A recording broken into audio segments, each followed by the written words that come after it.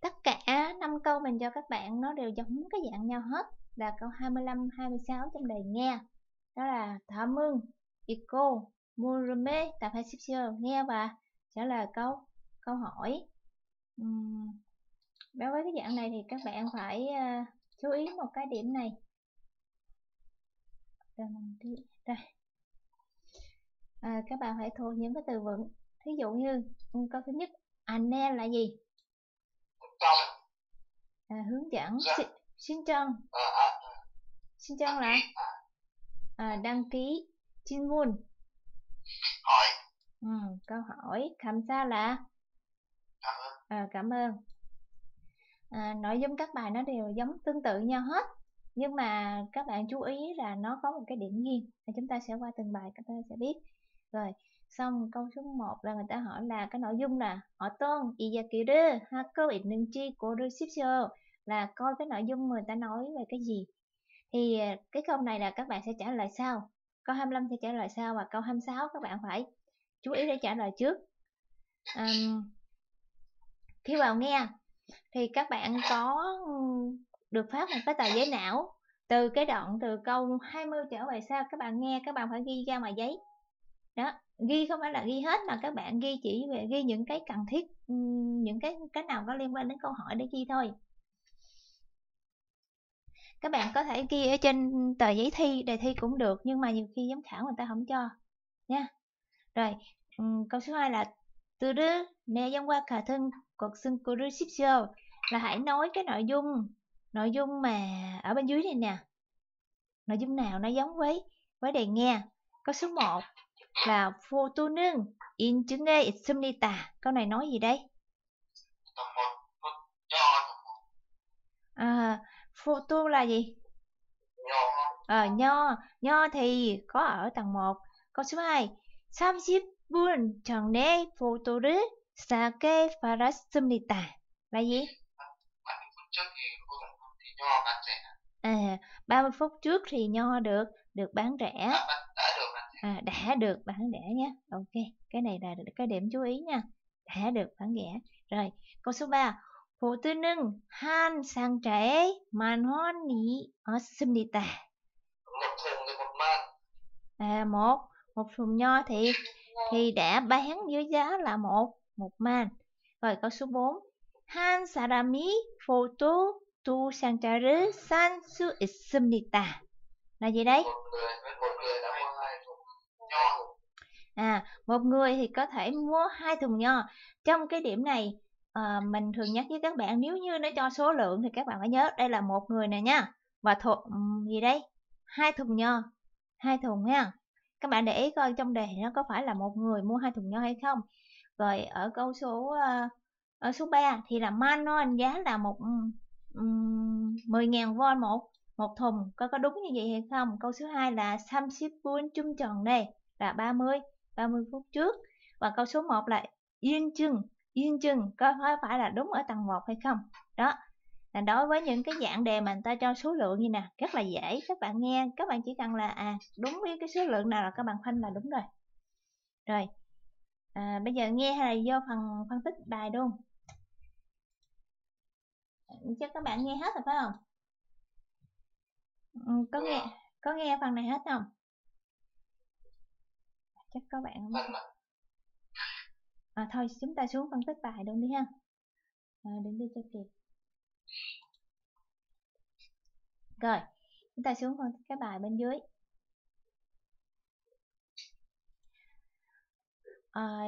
Sau này, 여자, 손님 여러분 là gì? Quý khách, 지하 2층 과일 건너에서 얼어드립니다.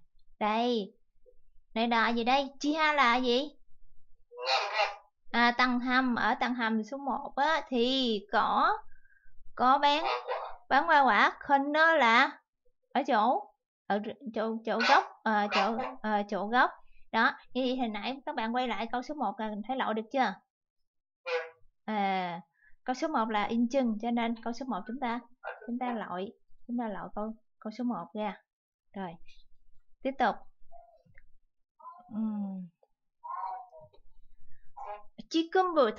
지금부터 포토를 아주 특별한 가격에 드리겠습니다.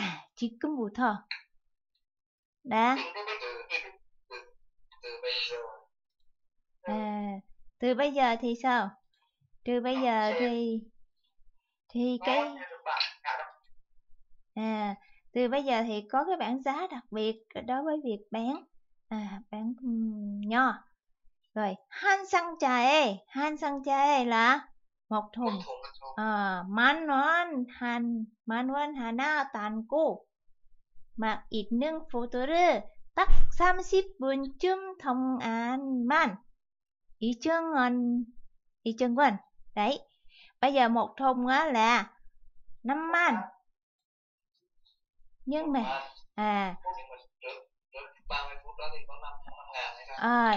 nhưng mà tắt là chỉ trong vòng 30 phút, duy nhất 30 phút thôi nha.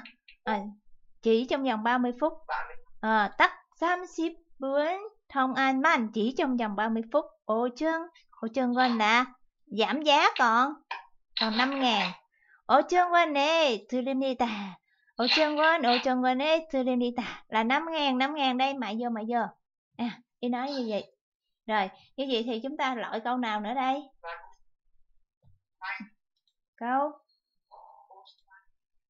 Câu số 2 loại được không?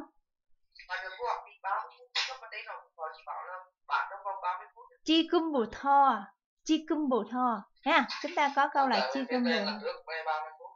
Trước đây 30 phút, còn bây giờ là 지금부터.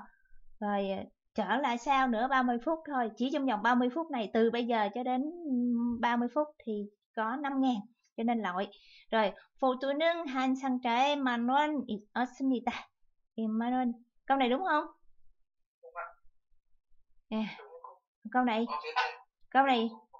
Câu này là đúng một man, nhưng mà nó không nói gì hơn nữa, nó chỉ một man thôi.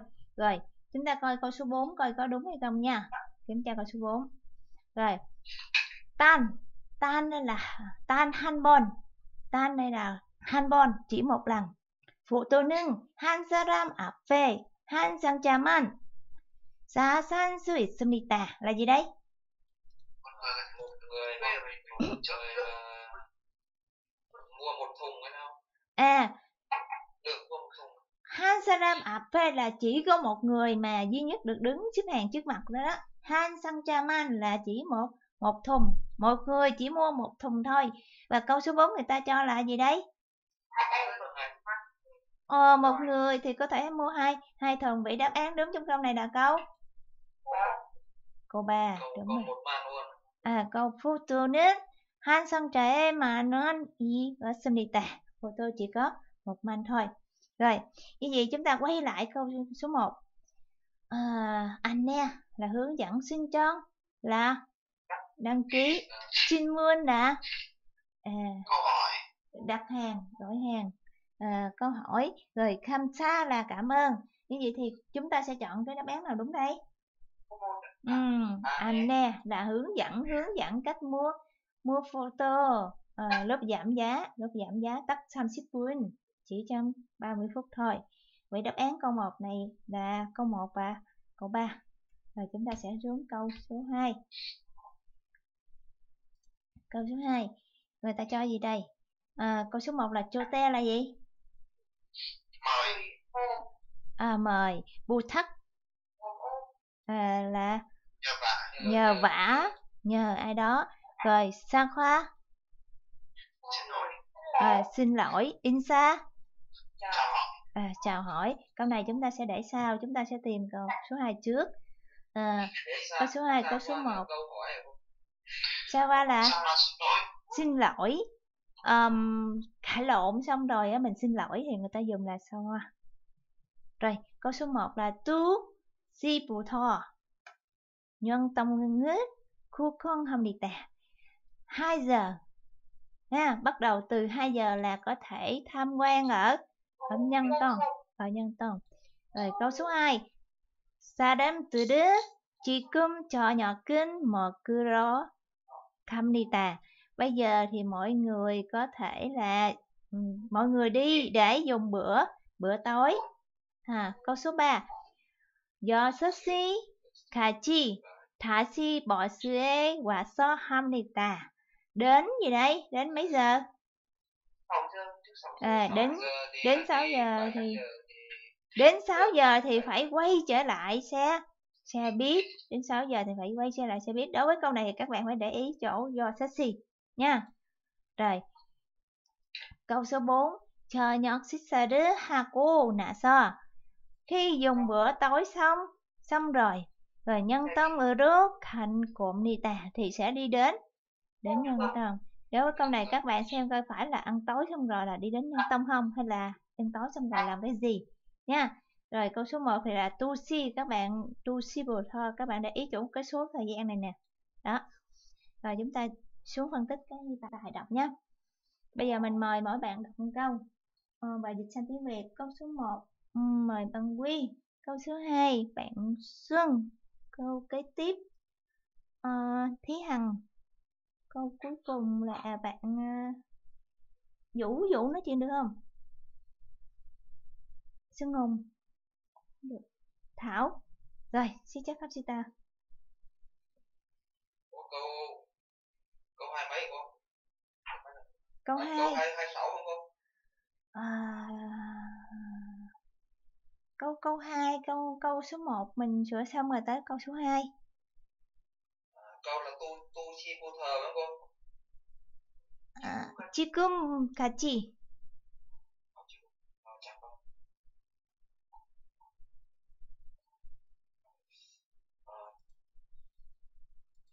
Trời tiếng máy này chạy chậm quá không chưa thấy. 지금 같이 명동에 대한 설명 짠 들으셨죠? Bây giờ đi đến miền Đông. Sơn miên là gì cô? Sơn miên là giải thích. Bây giờ đi đến miền Đông phải không? Không, bây giờ bắt đầu ha. Ở trong câu này nhìn nè, có chủ từ không? 지금 같이 명동에 대한 설명 잘 들으셨죠? Câu này không có chủ từ. 지금 같이 đó là trạng từ chúng ta có thể giờ dịch trước hoặc là dịch cuối cùng cũng được. Bây giờ trong câu nó không có chủ từ, chúng ta phải dịch từ đằng sau ra đằng trước. Bây giờ thì cùng đi đến miền Đông thì 지금 같이 là cho đến bây giờ. Cho đến bây giờ.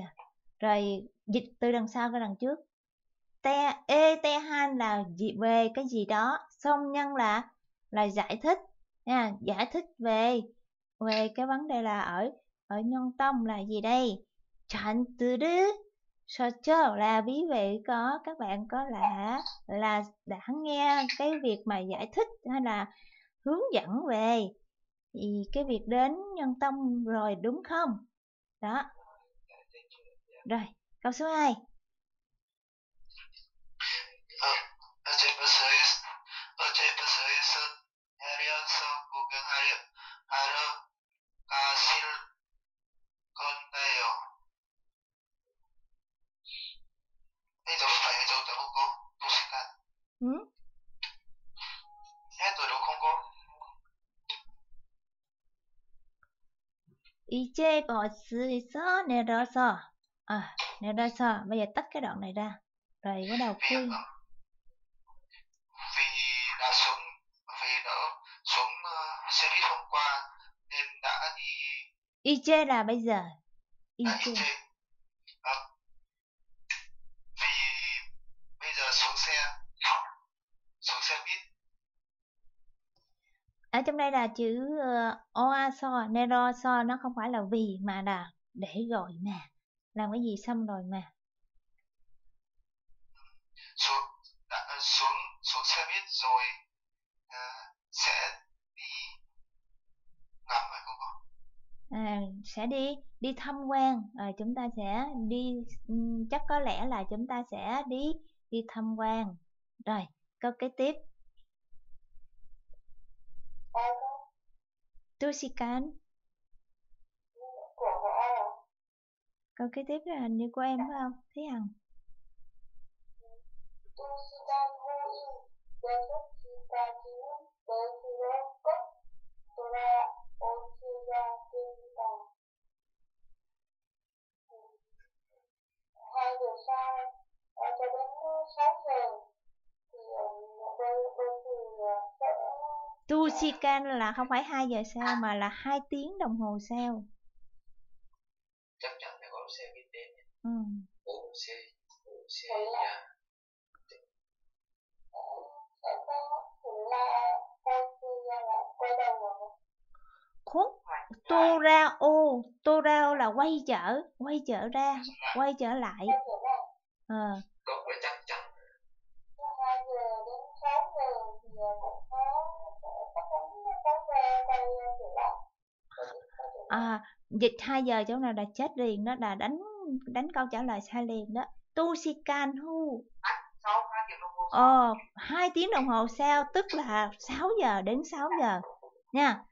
Rồi, như vậy thì 버스로 꼭 들어오셔야 됩니다 là phải quay trở lại xe buýt.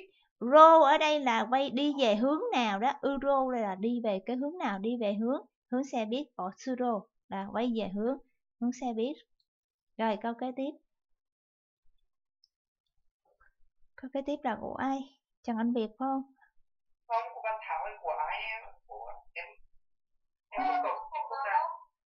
Thảo câu cuối cùng. Iseyon nói chuyện đừng em.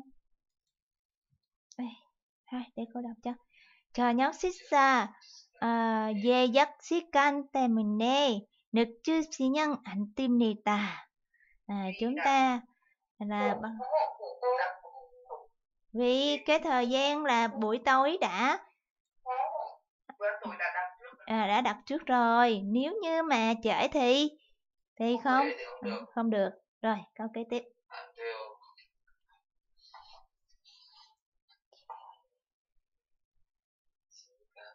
Câu kế tiếp của bạn nào nhỉ?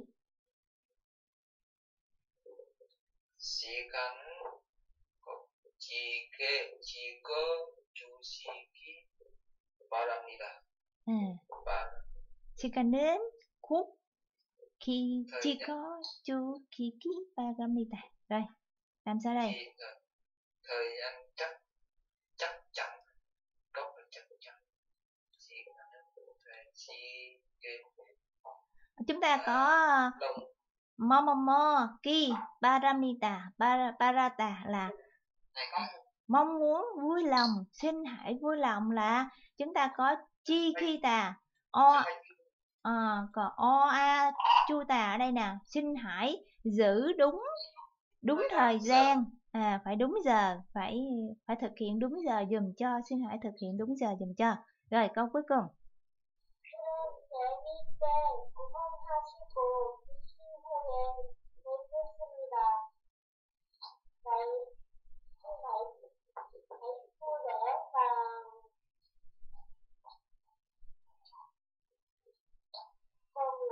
Tham quan sau 2 giờ. Sau 2 giờ sẽ lặp lại. Đúng rồi.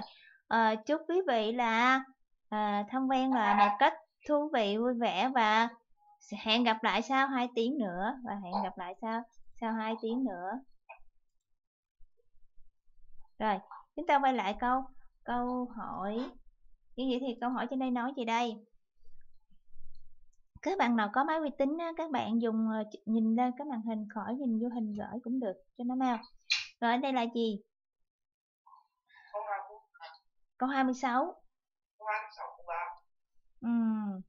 Do 서시까지 다시 버스에 와야 합니다. Câu 3 là đúng rồi, mà tại sao chúng ta không chọn câu số 1? Nó cũng có tu gì? Tu si gì? 2 tiếng sau. 2 tiếng đồng hồ sau nha. Hồi nãy là các bạn dịch đó là 2 giờ là không đúng, là dễ bị nhầm ở câu số 1 liền, hồi nãy mình có nhắc đó, cho nên câu số 1 là lỗi nghe, không phải là từ 2 giờ mà là 2 tiếng là đến 6 giờ. 6 giờ chúng ta quay ngược lại 2 tiếng hợp, tức là nó là 4 giờ chứ không phải là 2 giờ nha. Rồi Rồi 사람들은 지금 저녁은 먹으러 갑니다. Bây giờ mọi người thì đi dùng bữa tối đúng không? Không, mà mọi người đi đâu? Đi ngắm cảnh thôi. Rồi câu số 3 thì các bạn chọn đúng rồi. Câu số 4 là 저녁 식사를 하고 나서 영통으로 간 겁니다. Là dùng bữa tối xong rồi thì mới đi đến nhân thông. Nhưng mà trong nội dung bài thì là sao? Đi tham quan ở nhân tâm xong rồi mới đi dùng bữa tối, mà dùng bữa tối lúc mấy giờ? Lúc đến 6 giờ. Rồi, vậy đáp án đúng trong câu này là câu 3. Rồi chúng ta quay lại câu 25. 25 là gì đây? Có bạn nào chọn câu khác nữa không?